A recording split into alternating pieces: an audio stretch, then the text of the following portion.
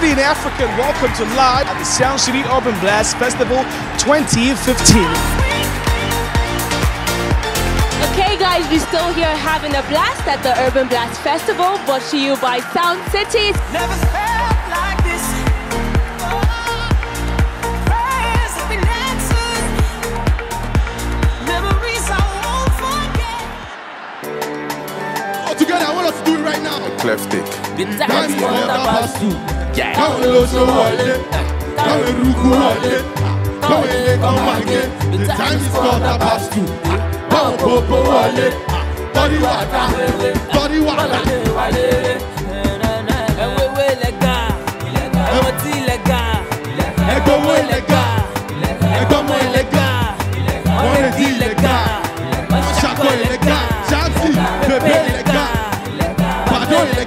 On your mask, they want to win. Tell me the things you want to win. If not, I don't want to win. I want to only boys to win. Ha, malo wow, illegal. Mobile, they be so beat me da.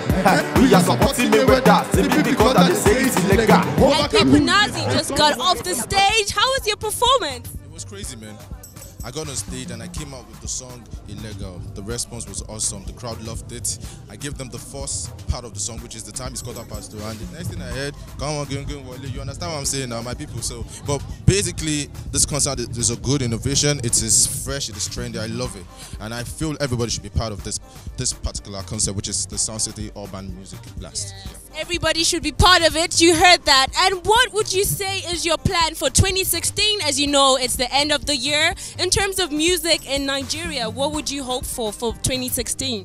I feel for every artist who is new, one thing you need to do is make sure you're consistent. Make sure that everything you're pushing out to people, they are ready to listen and they're ready to take in. For 2016, I just dropped a single One for the Road. I'm shooting the video for next year, which is January. More singles. I'm working with a lot of guys, Phils and the rest of them, but it should be progress for me.